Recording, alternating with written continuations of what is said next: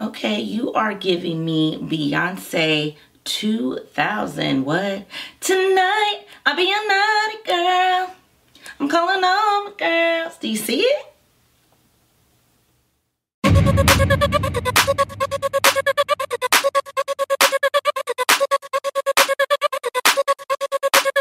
Hello, my name is Ikoya. I'm the creator and founder of Silky, a luxury hair care company, and I'm here today to do a review on this Outre Dione wig. So we're gonna go ahead and get into it. I'm gonna install it, then I'm gonna come back, let you know the wig specs, give you my pros and cons and final thoughts. So let's get to it.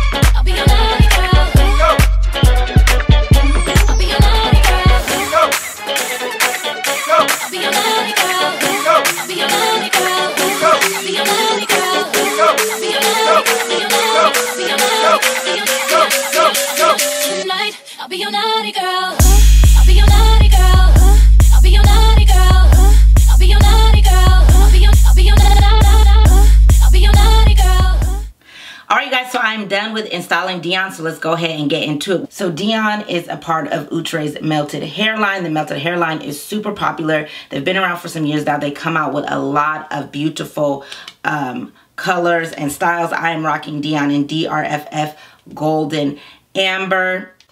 And she comes in some special new colors. And when it comes to color, y'all, Outre do what they came to do, okay?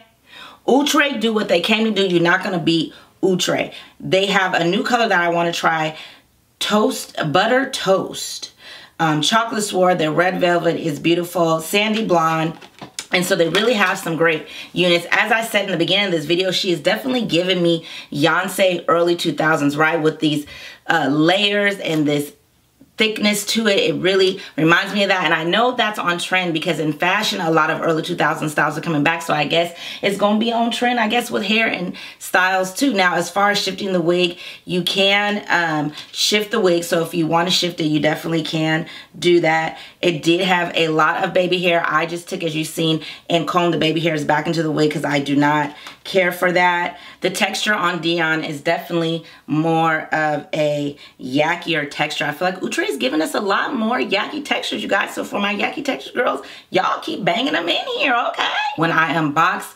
Dione, she has a nice density, you guys. There is a lot of hair on this one. As I was styling it and as I was rubbing my fingers through it, I did not experience a lot of shedding or tangling, which is a good thing, especially for a lighter or blonder color unit. Not experiencing a lot of shedding and tangling is a good thing. As far as the wig cap and the construction goes, there is two combs in the front. You have that center part, and then you have the elastic band that is sewn in. Now, I like this band. A lot of people don't like it. You definitely can cut it out if you have a bigger head. But this wig definitely fits just fine. If you have a bigger head, I think she'll fit fine, but you may need to comb that out. If you have a smaller head, I think that strap helps you. And I think also why I like that band is because it helps you not to have to fully melt the wig down. It really does a great job of holding the wig in place. As far as the back of the cap, it is open, which is nice in those warmer months. It has the typical comb in the middle with the adjustable straps. And again, at the nape of the wig, there's shorter hair so that you don't have to worry about the rubbing and getting all tangled and matted. I really like that Outre is starting to install these. I think that is super nice because that really cuts down on the shedding, tangling, and matting that these wigs do, especially when you wear it a lot and over time. The HD lace, I didn't have to do any tinting, which was really nice. As long as you wear a black cap, I feel like you can get away with not tinting the lace. If you really want to. I did go ahead though and put some makeup in there just to help, and then as you seen, I went in and opened up the part with my Fit Me powder, especially with the darker roots. I just feel like that really helps a lot. Now I did spray it down just here in the middle. I didn't glue it down all the way around because I try not to do that if I don't have to, because it's not really good for your hair. But I did go ahead and just spray it down the middle because you could still see the lace, and this is the melted hairline, so I wanted to melt that in a little bit, and I think it definitely did that. So as you see me do that in the installation, and really that is it for this one. I do think she is a cute wig, so let's go ahead and get into the pros and cons. For the pros, the color on this wig is beautiful. You cannot beat Outre when it comes to color. Outre does their thing when it comes to color. I really want to try this butter toast color, but y'all be buying these wigs up, okay, before sis can get to it. I like that you can shift the part. She is a longer style wig, so I think that is nice. I like how the layers frame your face. She is definitely giving me like date night. She's very sexy, very vavoom, and she was an easy install. To have all the bells and whistles, she was a really easy install. You definitely just have to work with the lace just a little bit, you know, not a super lot of tinting, just a little bit of makeup in the part, and I of course put a little bit underneath just to help it melt better, but you didn't have to do that. You could just put it in the part. Probably really that band, like I said, really helps, so you don't have to melt it down. So for it to have all the bells and whistles, HD lace, and all this stuff, I think it was a really easy install. As for the cons, you know, I think the style is really cute. Don't get me wrong, I think the style's cute. She's definitely voluptuous. She's not though, I don't know. I feel like I was gonna like her a little bit more than what I do.